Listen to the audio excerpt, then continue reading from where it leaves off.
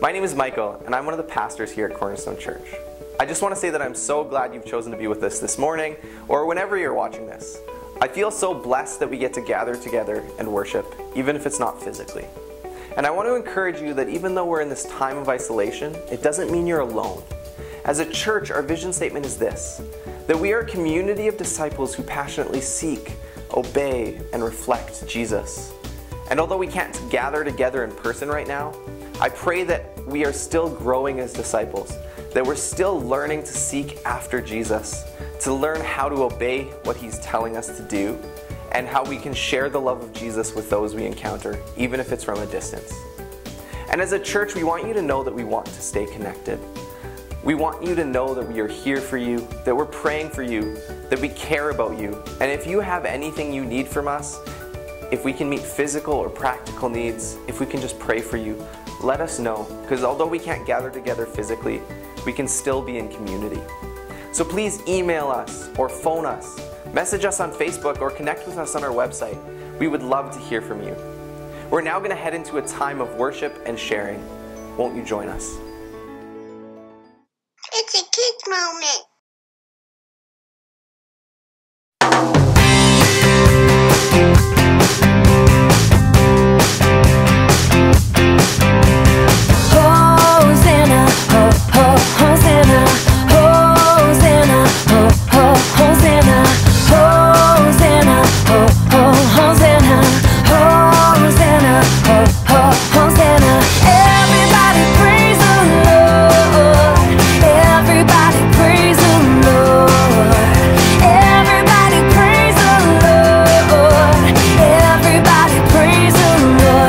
Clap your hands and wave your arms, play the drums and then rock the guitar. So clap your hands and wave your arms.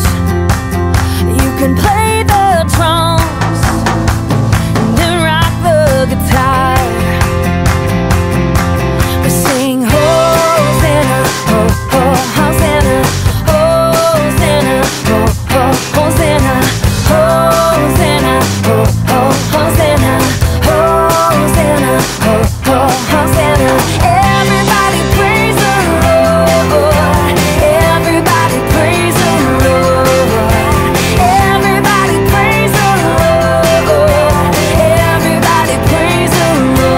clap your hands and wave your arms, play the drums and then rock the guitar. Oh, clap your hands and wave your arms. You can play the drums and then rock the guitar. We sing Hosanna, oh, oh, Hosanna, Hosanna, oh, oh, Hosanna, Hosanna, oh, oh, Hosanna, Hosanna, oh, oh, Hosanna.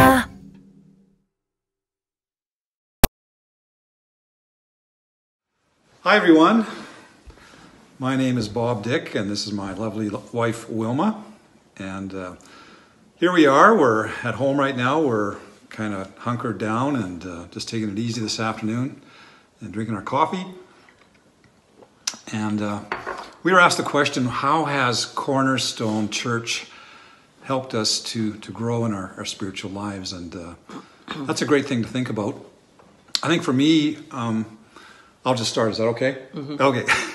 I think for me, we've been there about 2 years. And before that, for several years with my job, I was traveling around doing relief work and never really getting grounded in a church during that time. It was kind of like a desert. And coming to Cornerstone, we quickly realized that people were really reaching out, and you just can't sit back and expect things to happen. But we started to get involved in a few groups, like a small group, a weekly group, and get to know people.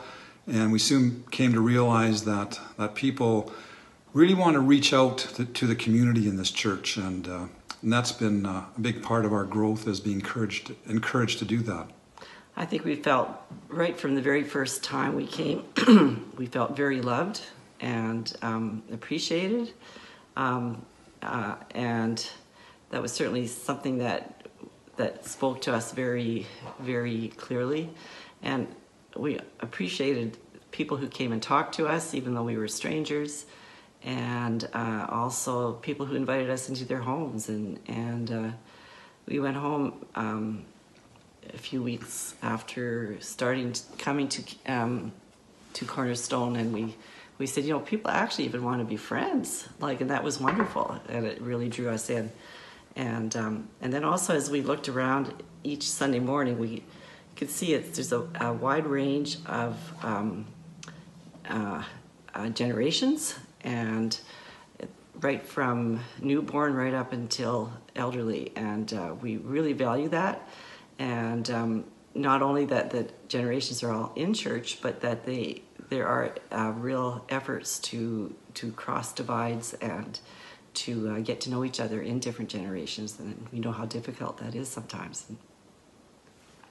One of the things that I've been really encouraged by the excellent preaching there. Thanks, Rick. Thanks, Len. Thanks, Austin, and anyone else that's been preaching is being a Christian just isn't going to Cornerstone and going to church, but learning how to get outside of your comfort zone. And we've just recently retired, and it'd be so easy just to sit back and sit at home like we are right now, but to do that and go to church. But I've really been challenged to get out of my nice little retirement bubble and get into the community.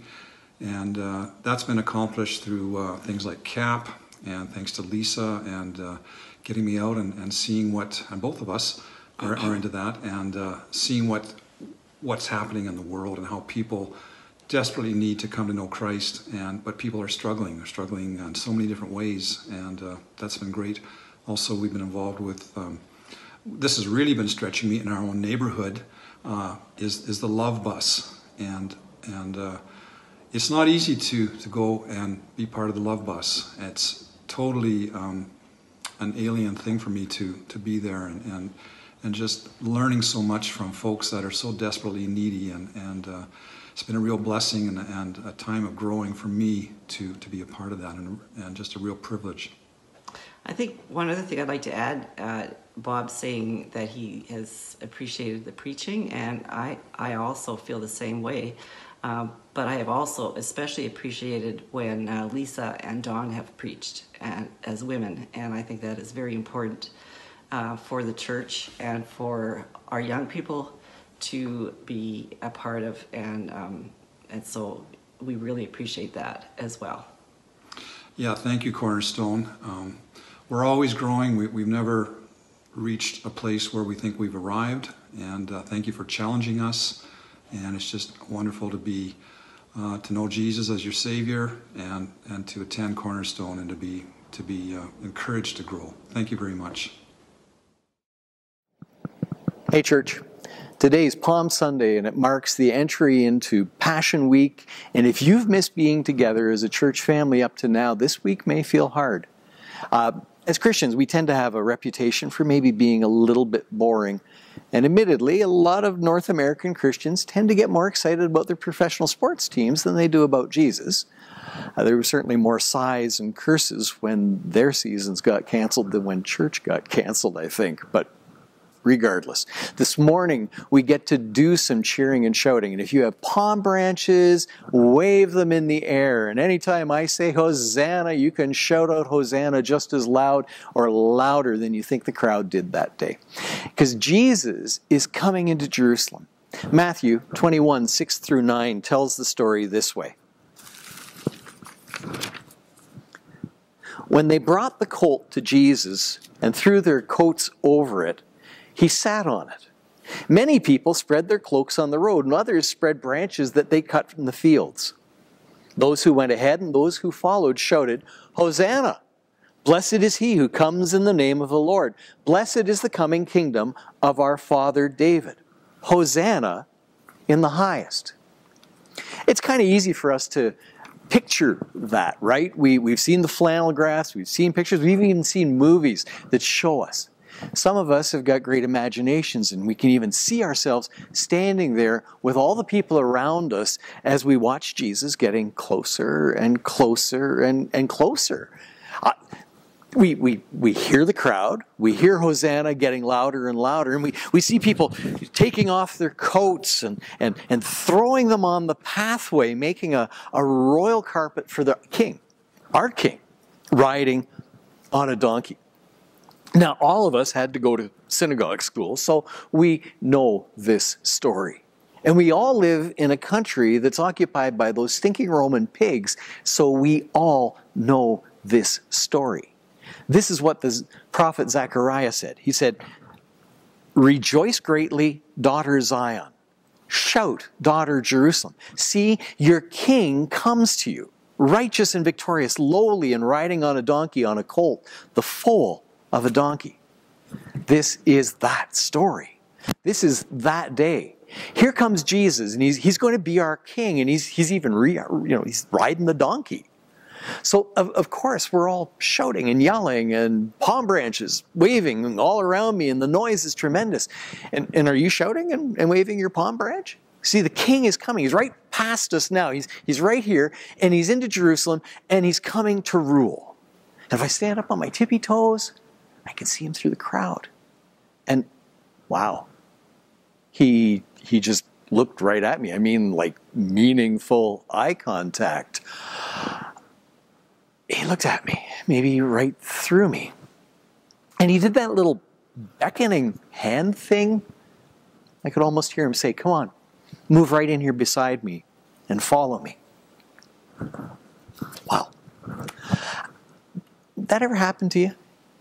You see, it's easy to get excited at a parade celebrating some great achievement. The Raptors won, an astronaut walked on the moon, the victorious legions returned to Rome. Parades, pomp, music, floats. So exciting. And even if you don't believe in Jesus, you can get caught up with that Palm Sunday cheering and shouting, the Hosanna to the Son of David. Blessed is he who comes in the name of the Lord.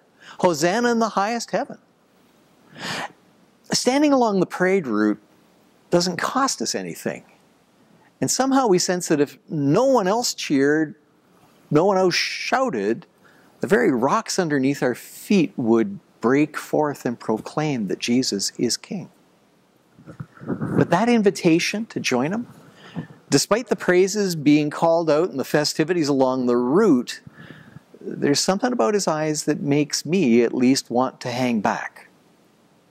See, I think he's calling me to more than just celebrating with him in a parade, more than joining him in a victory lap. He's calling me to follow, and right now, it all looks really good. But we know where this story goes to. So consider my life, folks, as I think about who I am and who I'm becoming. I confess the temptation to hang back, to stay with the crowd at the side of the road, to be just one of the masses. Not to get too close to this king or any other king. Because kings, while they're wonderful and we like to cheer and sing about, they're quite another matter to live with. In Fiddler on the Roof, the rabbi gets called on at every occasion and for every purpose to have a blessing. And at some point, someone asks, "Is there a blessing even for the Tsar, author of all their troubles?" And the rabbi says, "May the Lord bless and keep the Tsar far from us." Tsars, kings, rulers are fine when they stay out of our daily lives. But this Jesus, this King Jesus, has no intention of staying out of our daily lives. And he comes to Saskatoon, just like he comes to every other city and town, to each home, asking us to come and follow him. That can be a hard choice to make and a harder one sometimes to keep. And it leads to a subtle pattern of self-deception and rebellion. It was there in that first Palm Sunday. It's a rebellion that's under the guise of religious practice. It's playing church instead of living life with Jesus. And frankly, that's why we sometimes find Christianity boring. We serve a tame God who looks and sounds like us. In the years following the possession of the promised land, Israel began to long to be like all the other nations. They wanted gods like the other nations. And then there was that moment when they wanted a king just like the other nations. Israel kind of was like that kid at school whose mom dressed him funny. What he really wanted was to put on running shoes, a t-shirt, and jeans, and just fit in. Instead, Yahweh, the Lord God of Israel, is still directing their steps through the prophet Samuel. And they've learned that God won't allow them to follow an idol, but they want him out of their daily lives, and so they ask Samuel to ask God to give them a king. Better a king who rules from Jerusalem than a God who lives with them. And God sums up their request this way to Samuel. He says, "It's not you that they have rejected, but me as their king." Israel's found that the King of Glory is a little too hard to follow. They want a king that they can see and understand that's like all the other nations. And so God's chosen people turn their backs on the special relationship that he offered them alone of all the nations. God, in all his mercy and grace, gives them a king, Saul, David, then Solomon. And they become like all the other nations and are led astray.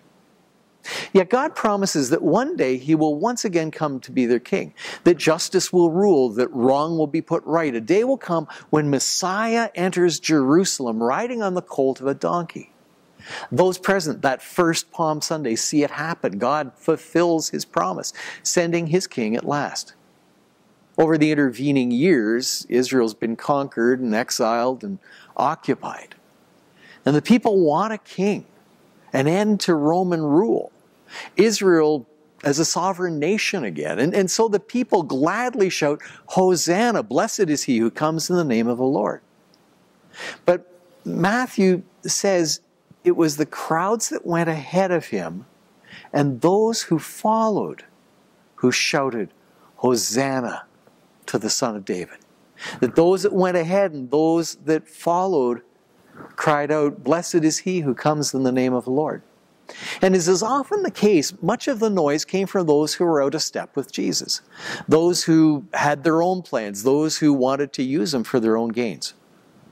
Noise from the excited people looking for the prospect of a king.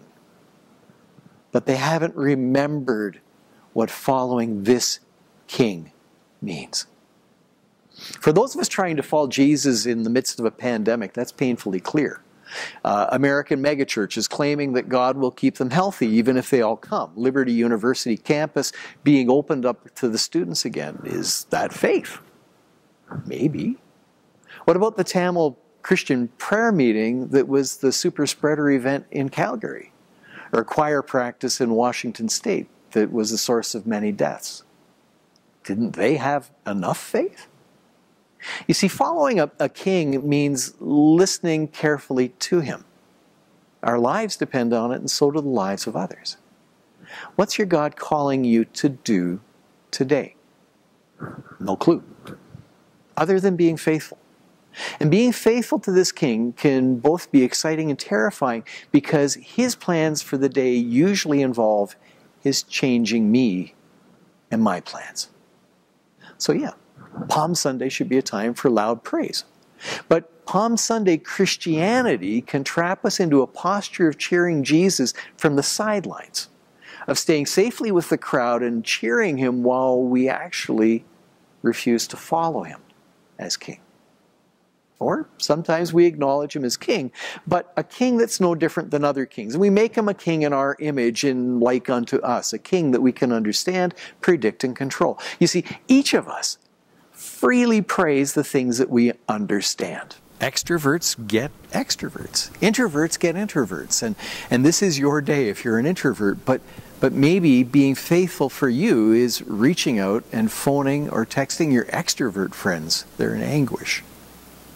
But the throng praised Jesus that first Palm Sunday, the ones before him and following him, because they saw him as a populist leader, a king that would rid them of Rome. And they wanted him for their purposes. After all, who wouldn't want a king that could heal all of your diseases, feed your hungry, grant release to the captives, and bring the dead back to life? It sounds like a killer campaign platform for any government looking to be elected now.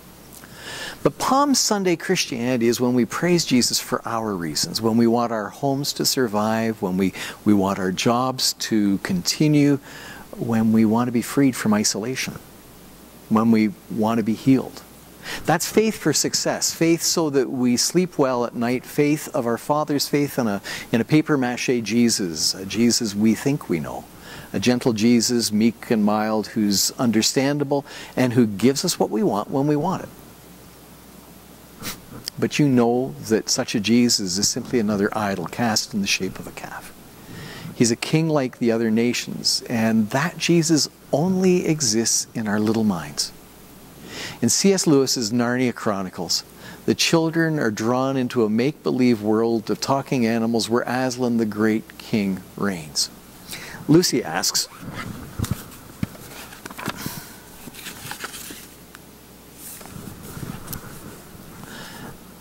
"Is he a man?" "Aslan a man?" said Mrs. Beaver sternly. "Certainly not. I tell you that he is king of the wood and son of the great emperor beyond the sea. Don't you know who is the king of beasts? Aslan is a lion, the great lion." "Oh," said Susan, "I thought he was a man. Is he quite safe? I shall feel rather nervous about meeting a lion." "That you will, dearie, and make no mistake," said Mrs. Beaver. "If there's anyone who can appear before Aslan without their knees knocking, they're either braver than most or just silly." "Then he isn't safe?" asked Lucy. "Safe," said Mr. Beaver. "Don't you hear what Mrs. Beaver tells you? Who said anything about safe? Of course he isn't safe. But he's good. He is the king." Aslan and Jesus aren't safe. They're big and scary, and they lead us to wonderful places that we wouldn't go to otherwise. They lead us to do wonderful things that we wouldn't think to do otherwise on our own. They demand our lives in a complete submission to their kingship, utter abandonment to them and their leading. And so, even their followers, the ones that he loves, at times try to keep him at arm's length, to stay with the crowd, keep distance from him. We're frightened. And we live in a real world filled with hurts and pains. For every non-Christian that gets laid off, there's going to be a Christian who gets laid off. And for every non-Christian who gets COVID-19 and dies, there's going to be a Christian that gets it and dies. The world isn't fair.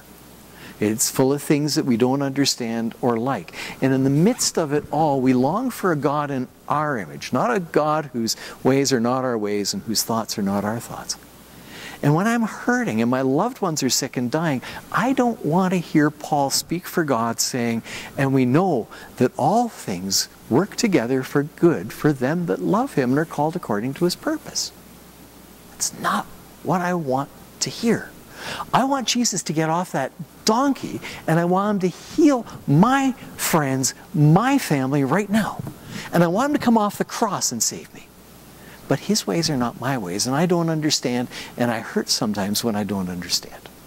And I mistakenly think that he doesn't care because he isn't acting the way I want, the way I would. And that's scary, because then I'm happier to cheer Jesus from the sidelines rather than follow him, rather than be his disciple. I'm often happier with my Palm Sunday idol, my Palm Sunday king. I praise him because he's like me. But my affection, my praise, my adoration are hollow unless I follow him for his own sake. Palm Sunday Christianity breaks apart when things get tough. By Thursday, we're impatient for results and we expected so much from this king of our own making. But that imitation Jesus does not have the strength to carry us through the terrors of Thursday evening and Good Friday. And this king in our own image will fail us in real life. And we are in the midst of real life. So what can you tell me about your life with Jesus today? What's he been teaching you about living life right now? About your finances, your attitudes, your stewardship, your witness, your compassion, and your love? Is he at work in your life, or is your life one of your own making? Because if Jesus is king, then he will reign. And if he reigns, he'll touch your life and bring about changes. The crowd was behind him and before him. The disciples walked with him. They'd been changed. They knew him. They were following. They didn't always understand him, and they certainly got caught up with the crowd and the excitement that day. They thought his kingdom had come that day. But because they were close to him, because they'd known him, and because their chief desire in life was to be with him and serve him, because they followed the real, living, breathing Son of God, the true King of glory, they were able to survive Good Friday, the crucifixion of their King. On Good Friday, all of their plans, all of their hopes and dreams died. Their King, their beloved Jesus, was dead. And their dreams died with him. And then Easter morning came, an empty tomb, a risen Lord. And they knew him. And they let him be their true king as they laid aside their Palm Sunday plans and motives. They learned that the cross could easily be their destiny. That the King's Road did not lead to a palace in Jerusalem. It led to service and compassion and loving the unlovely. And wait, did he just look at you? I mean, meaningful eye contact? Yeah. He looked right at you, and he did that little beckoning thing with his hand. And I could almost hear him say, "Come on, move right in here beside me and follow." You think about that. Amen. Hey Cornerstone, my name is Joanne, and I'm on staff here at Cornerstone. I hope the message Rick just shared was a blessing and encouragement to you and your family. Right now, I just want to share with you a couple of announcements. First, next week is Easter, and although we are extremely disappointed to not be gathering together in person, we want you to know that we still have having both a Good Friday and Easter Sunday service online. Make sure to follow Cornerstone Facebook page for all the details. Secondly, during this time of physical distancing and social isolation, we want to make sure that as a church we are equipping you as families. Each week we are sending out an email to all parents with resources for their children from age 2 all the way up to grade 12. If you haven't been receiving these emails, please let us know and we can fix that. And if you have any suggestions for things to add or ways we can better resource you as families, please let us know. Lastly, though we aren't meeting in person, we want you to still be aware of ways that you can give to Cornerstone. Due to the fact that we aren't able to gather, we would encourage you to give online, and there are 3 ways that you can do that. First, you can give by e-transfer by emailing donations@cornerstone-church.ca. Second, you can give by credit card or online giving platform Rebel Give, which is found on our website. Or lastly, you can set up pre-authorized debit by downloading and filling out the form found on the giving page of our website. If you would prefer to give by check, you are able to do that as well by mailing them to the office. If you have any questions about any of those options, please contact the office. Now we are going to go into a time of prayer led by Pastor Rick, and we would love for you to join us. So thanks for joining us at Church in a Box yet once again. Good to have you. Glad that you've been able to share with us. And remember, if there are things that as a church we can be doing, office at cornerstone-church.ca, let us know. We're here to pray for you. Some of you are using the other platform, and we are open for prayer even right now. But why don't we pray together? Would you bow with me? Lord our God, we come, and we're grateful that you have created a family that spans not only this community, but Lord, the world itself. Our prayer is that in these days you would be uniting brothers and sisters together, that we would be showing your presence in the world by loving one another, and that as we do that well, Lord, that we would have compassion, generosity, and capacity to love those around us. Our prayer, Jesus, is really a simple one. Be with us. Our desire is to walk with you. Not to stay along the sidelines, but to enter each day with an awareness of your presence and a desire to follow you where you guide and where you call us. Help us to keep our eyes on you. Help us to keep our ears open to you. Help us to find time in these moments for prayer, for quiet, for reflection on your word. Lord, these are all disciplines that the church has practiced for years and years and years, and we want to make them our own again in these days.